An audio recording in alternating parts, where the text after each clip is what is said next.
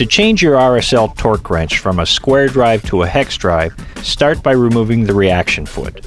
Turn the dial lock to one or the other side positions to loosen and remove the reaction foot. Next, remove the 4 main cap screws with an Allen wrench that is supplied with your unit.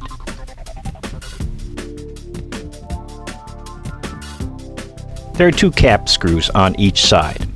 Once all 4 bolts are out, you may separate the power head and the square wrench housing by turning it slightly and pulling it apart. Now take your power head and apply some lubricant to the push block area before reassembling it. Also put some moly paste on the exposed area of the pawl.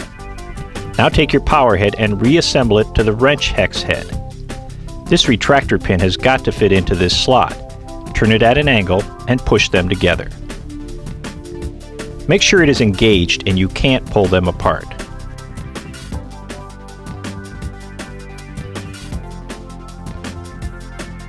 Put your 2 screws in on top. Don't tighten all the way up until you get the others started to get them in line.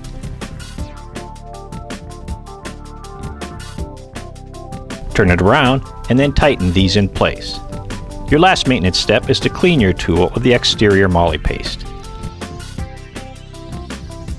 Reinstall the reaction arm and flip the dial lock to the side to lock the foot on. Dial lock must be in the lock position before using the tool.